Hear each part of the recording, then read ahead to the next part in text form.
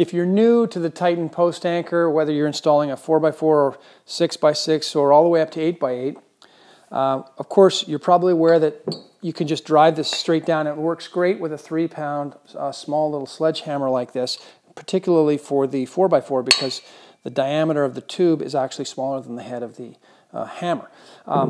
Mind you, if you start doing this more and more, if you're a builder or if you're really gung-ho do-it-yourselfer, you're probably going to want one of these. This is called our universal hammer tool. It fits the 4x4 and the 6x6 and 8x8, and that's because it has a cavity that we carve out of here on the CNC machine that allows the shoulder of the tubes to fit within that range. So with a 4x4, you can see that it fits perfectly on the inner diameter, and it's a nice secure fit. Now when you're driving this down, I like to wear a glove.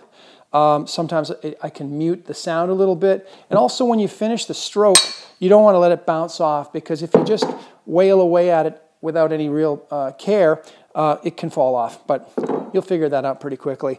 And with the 6x6, you can see with the larger diameter, it also fits that nicely. And this is, I highly recommend it for the larger post anchors, because you're getting into a slightly larger diameter, and yes, the hammer can sufficiently cover that diameter, but you'll often find that with the larger post anchors, you'll end up sort of striking the tube in a bit of a circular motion, and this allows you to have very effective strikes each time you come down with the hammer. So make sure that you grab one of these, get this in your cart. You're going to love it. It's going to help you out a lot.